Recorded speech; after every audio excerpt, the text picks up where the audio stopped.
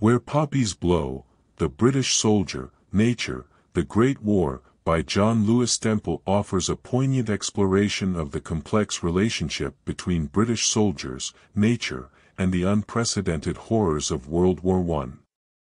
In this literary analysis, we will delve into the book's central themes, its portrayal of nature, and the emotional impact it leaves on readers. Lewis-Stempel's work serves as a stark reminder of the profound effects of World War I on the soldiers who fought in it.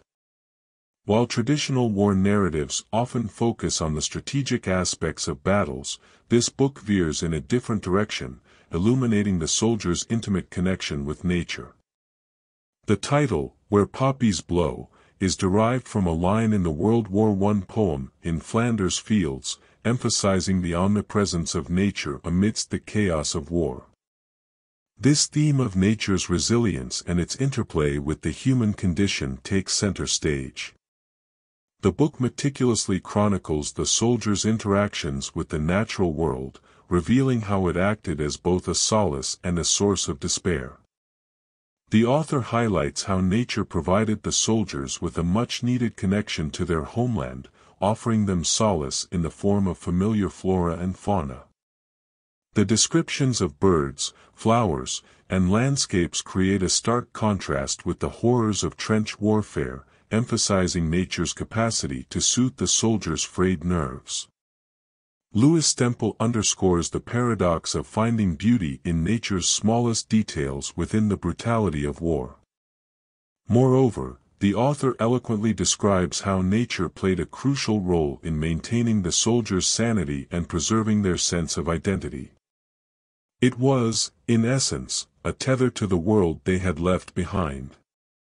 Their observations of nature, whether watching a skylark ascend or marveling at the delicacy of a butterfly, served as poignant reminders of the life they once knew and hoped to return to. Lewis-Stempel argues that this connection to nature was vital for the soldiers' mental well-being, as it provided a respite from the horrors of the trenches. Despite its role in comforting and preserving the soldiers' humanity, nature also became a witness to their suffering. Lewis-Stempel vividly portrays how the natural world bore witness to the war's brutality, with its rivers running red and its fields marred by craters and unexploded shells. The book paints a vivid picture of the desolation and devastation inflicted upon the land, highlighting the irony of nature's ability to endure even as it documented the destruction. The emotional impact of Where Poppies Blow is profound. Lewis-Stempel's writing is both poetic and heartrending. The reader is confronted with the harsh realities of war, coupled with the enduring beauty of nature. The juxtaposition of these themes serves to intensify the emotional resonance of the text. The author's deep research and vivid storytelling make it impossible not to empathize with the soldiers who found solace in the natural world amid the chaos of war. Additionally, the book's attention to detail and its focus on personal narratives make the war's scale and devastation tangible. By recounting individual soldiers' experiences and their connections to nature, Lewis-Stempel humanizes the war and its participants, making it a deeply personal and emotional journey for the reader. Where Poppies Blow transcends the boundaries of a conventional historical account. It is not merely a documentation of events, but a meditation on the enduring human spirit in the face of unimaginable adversity. It underscores the soldier's resilience and the role of nature in helping them endure the unendurable.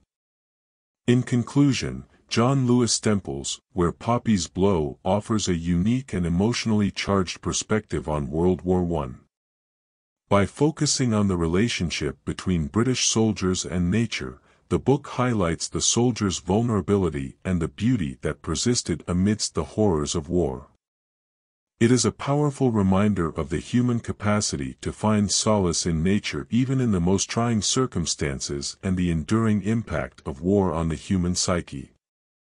The book's evocative prose and in-depth research make it a moving exploration of the Great War and its indelible mark on those who lived through it.